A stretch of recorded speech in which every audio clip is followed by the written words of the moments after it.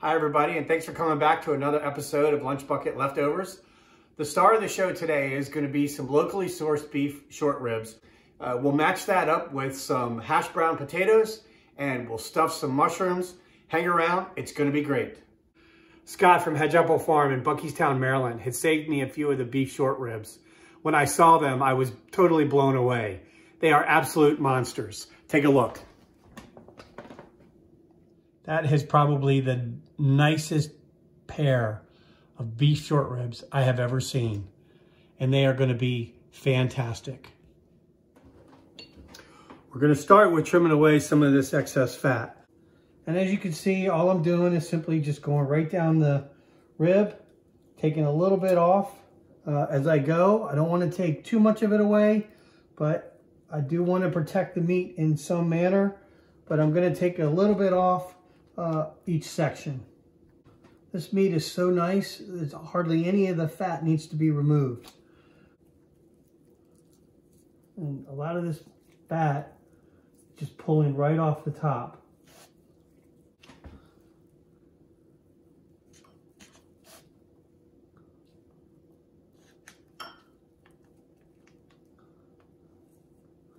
There we go. You can see, look how nice and thick and meaty that is. That is absolutely phenomenal. This one here is also going to be good. Look at that. That is beautiful. God, I love this beef. First thing that we're going to do, now that we have the beef all trimmed, just salt and pepper. Pretty straightforward, 50-50 mix. And second, we're going to go with some Heath Ryle's beef rub. Give it a little bit more of a spicy flair, but still keeping it nice and simple. So we're going to start by prepping the meat. And we're going to do that just by simply taking a paper towel and drying off any of the moisture that may be on the meat. The spices, the seasoning that we put on this beef will start to get the meat sweaty.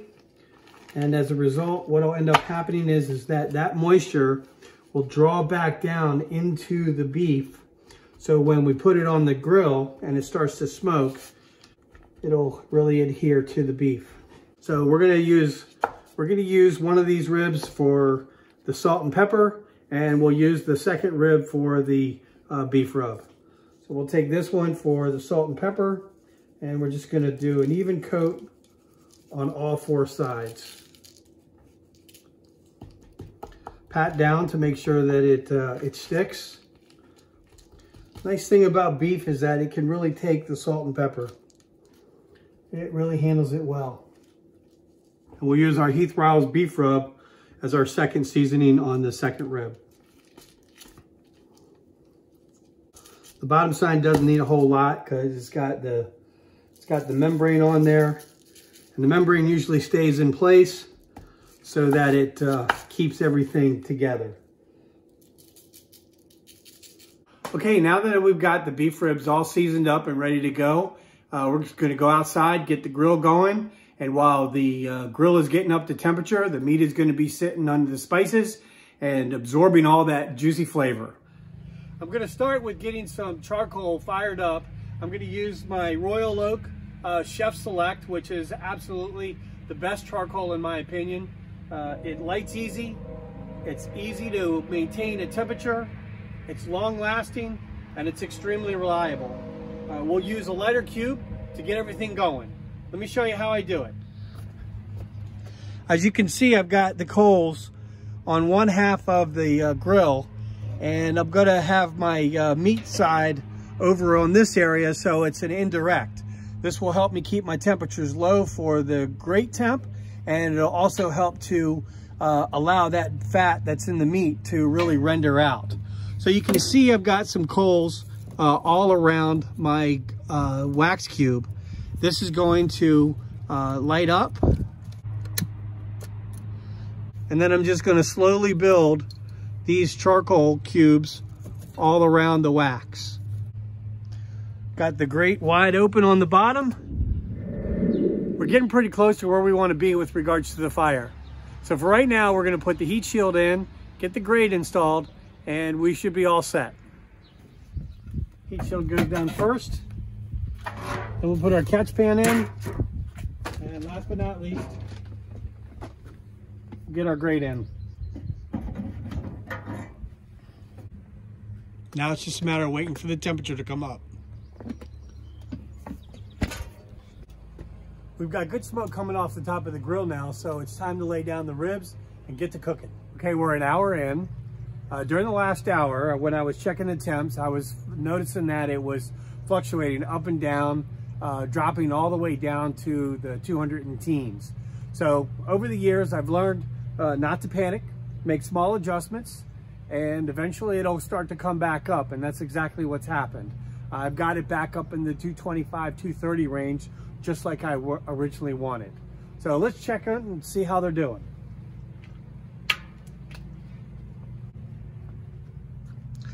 Oh yeah, that's real nice. Things are coming along real good. But let's take a look at the temps and see how that's doing. So the outside's starting to get a little bit dry. We're gonna put some apple cider vinegar on there and moisten it down, and we'll come back in an hour. We're another hour in, so let's take a look and see how they're doing.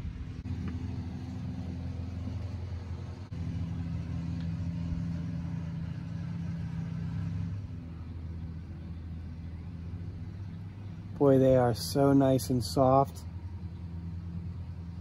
Thermopen just slides in and out with next to no effort. Look at that. Wow. Wow, that's amazing. So far, we're 3 hours into this and things are coming along just absolutely perfect. Our meat is nice and soft. It's got great color. However, I did adjust my temperature to come up just a little bit because I'm at the point where I'm about to go through the stall and I want to use the higher temperature to power me through the stall. So hang around. This is what everything looks like at the 3 hour mark.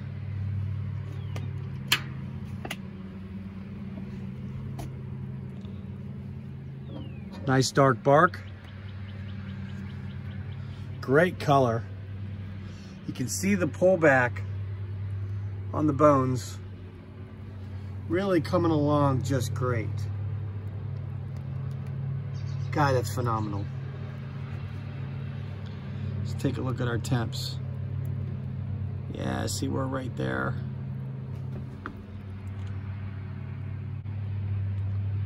So we're gonna let it ramp up just a little bit and we'll be back. Okay, we're 3.5 hours in, and because I've adjusted the temperature up, I think we should probably check to see the temperatures of the meat, and we might be at the point now where we're getting ready to wrap. So let's take a look. God, they look awesome. Let's pull these out and see what we're doing. Look at the pullback on that beef. Good Lord. God, look at those. They look absolutely awesome. Because I don't want the beef to slow down in cooking, I'm gonna wrap them right here outside as soon as I take them off the grill. Look at these monsters. The way I'm gonna start by wrapping is put them at an angle on the paper. This way I'll be able to get maximum coverage on the beef. And it's a very simple process. All you do is wrap them over once, fold in, and then just go right on over. And so now this is the flat side that will go down on back on the grill, and it'll stay in place.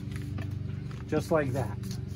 And we'll do the same thing to the second side.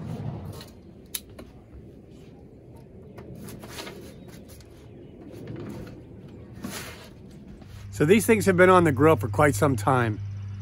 It's a good thing too, because I'm getting pretty hungry. I can't wait to see what they look like.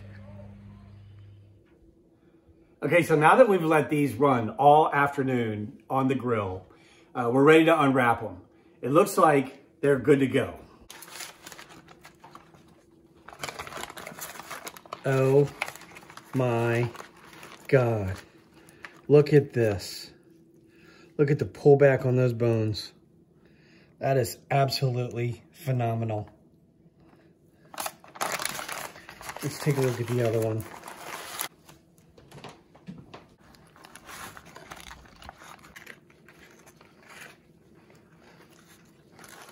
Holy cow.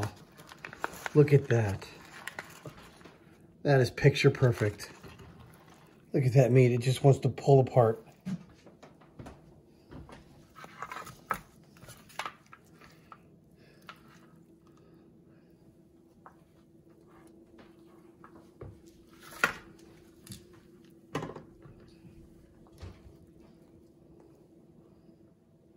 That meat is so soft and so tender.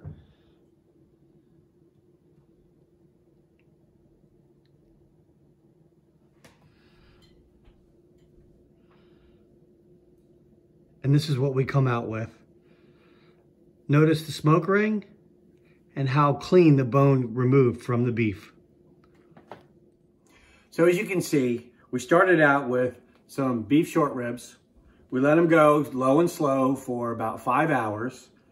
At the point where we wrapped them, we ramped up the temp, got them to about 206 degrees, and this is what we came out with.